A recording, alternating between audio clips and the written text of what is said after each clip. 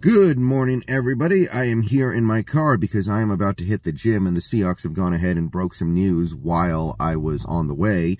So I am going to just take a couple of moments here to let you guys know what's up, because this is pretty interesting. The Seahawks have hired a coach, and this is not one of the coaches that we've been talking about the last few days. This is not filling one of the major coordinator positions, but it is filling a coordinator position. Special teams coordinator has been filled by a Harbaugh. Not John, not Jim, but Jay. Jay Harbaugh, Jim Harbaugh's son, is going to be the special teams coordinator here in Seattle.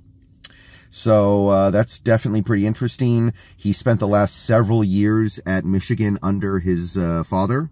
Various roles. I think he was a safety coach, a tight end coach, a running back coach, but throughout that whole time, he's always been at the least the special teams coach. So this is his area of expertise, I suppose.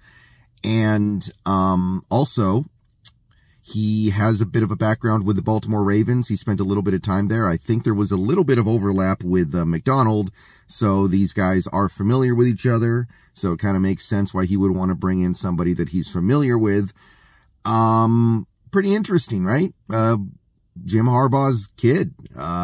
Didn't know this was really on the table. I knew that Jay Harbaugh was probably going to get a job in the NFL this year, but I thought he was just going to follow his dad to LA, excuse me, the LA Chargers. But interesting choice by him. He is now coming to coach special teams here in Seattle. So Larry Izzo is obviously out, which we pretty much already knew anyway.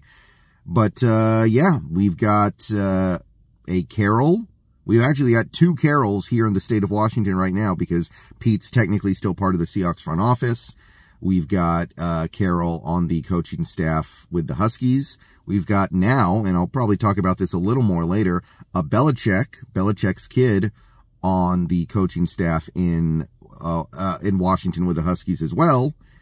And now we have a Harbaugh on the Seahawks coaching staff. So that's pretty interesting.